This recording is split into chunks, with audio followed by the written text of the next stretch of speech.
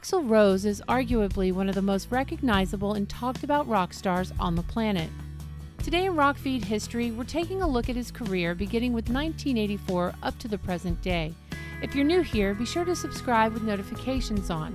Rock Feed publishes daily hard rock and heavy metal news stories, so subscribe now to make sure you don't miss out on any breaking news.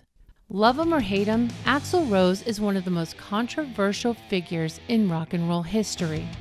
He's always had two extremes for his personality, revered by millions of fans around the world, or he's looked upon as a misogynistic, maniacal lead singer who came from a dysfunctional household and took out all of his frustrations on his bandmates or in his songs. In the 1980s, Hollywood was the promised land. It was where dreams could happen for anyone who wanted to be a rock star.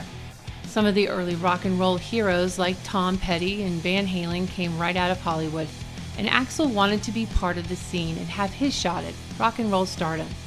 So he joined his schoolmate, Jeff, aka Izzy Stradlin, out in LA.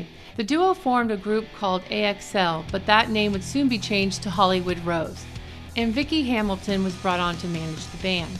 Punk and glam rock dominated the Sunset Strip. It was flooded with bands, and throughout the early months of 1984, Hollywood Rose continued to play with increasing success. Hamilton was also booking Slash's band Black Sheep, and she introduced Slash to Axl when Hollywood Rose opened up for Black Sheep and Stryper at the Music Machine. In West LA, shortly after Chris Webber, guitarist of Hollywood Rose, departed for New York City, Slash became Hollywood Rose's guitarist, joined by Steven Adler on drums and Duff McKagan on bass. This formed the original lineup of Guns N' Roses.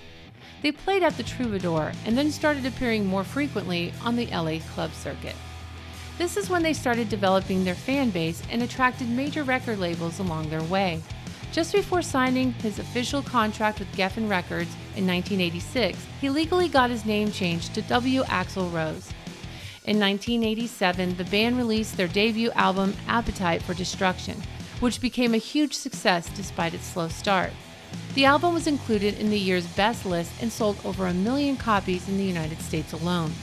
Their fan base expanded so quickly and in such large numbers that in 1988, during the Monsters of Rock festival in England, 2 fans were crushed to death when the crowds began dancing to their hit, It's So Easy. From then on, Rose made it a point to address his fans to calm down. He's even halted shows on numerous occasions to pacify the audience. In 1988, they released the album GNR Lies, which became an extremely popular album, but it was also severely criticized for promoting homophobic attitudes and prejudiced sentiments in the song One in a Million.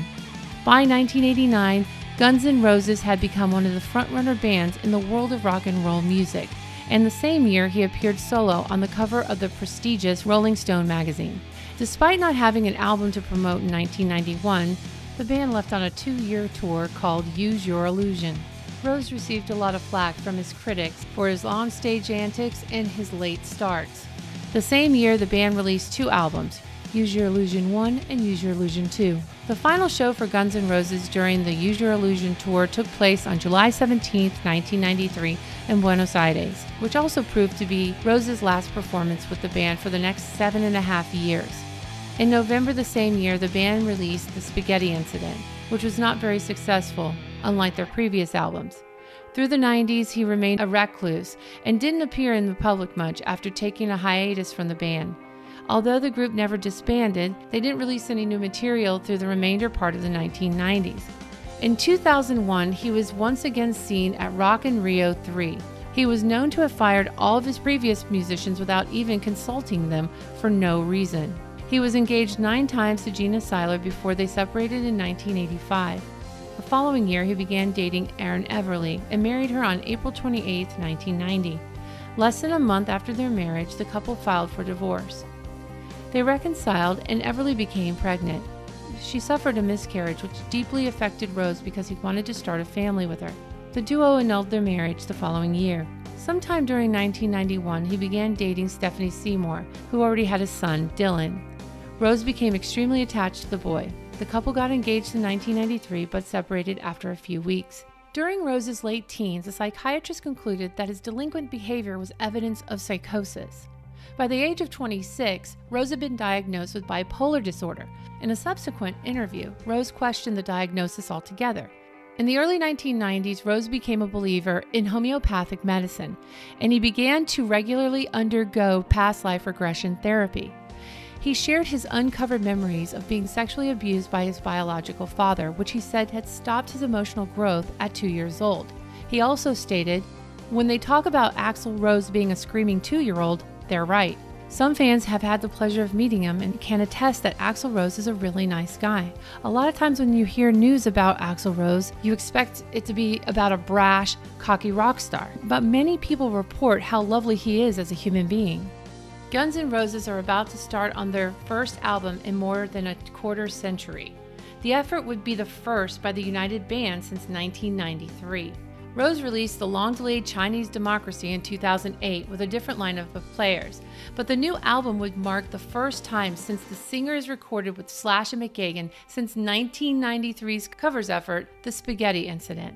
The band's blockbuster Not in This Lifetime tour played 159 shows in 41 countries between April 2016 and December 2018. So with Axl Rose and Guns N' Roses, almost nothing is certain. But a new album is looking more and more like a genuine possibility. Slash recently confirmed materials in the works, and now Duff McKagan has also told radio DJ Eddie Trunk that it's happening. With everything we've learned about Axl Rose, we know something is definitely brewing. Love him or hate him, you can't deny that Axl Rose has been on his best behavior lately. Showing up on time for rehearsals, showing basic respect for his bandmates and their fans, and taking the time to get into vocal and physical shape for the busiest year of his life. It's pretty clear that the rock and roll bad boy is committed to taking his opportunity at a second shot with Guns N' Roses seriously, leaving fans wondering exactly what inspired Axl to do a complete overhaul of his bad boy behavior. Rose revealed that the AC/DC guitarist and founder, Angus Young, had been a major force in Axl's evolution as a professional musician, making him want to show up every day and be the best he can be. Axl said, "It's great. I can't really explain it. I feel protective. I feel like I don't want to let this guy down, and I don't know why." For someone like Axl, who's used to doing things on their own terms, it's humbling to work with a legend of Angus Young's caliber. While Angus is a great guy and an even greater musician, he is also strictly no nonsense when it comes to all things AC/DC. You show up, respect your bandmates, and give it everything you've got, or you can leave. With the announcement of new music coming out of Guns N' Roses, we're excited to see what the future holds for Axl Rose.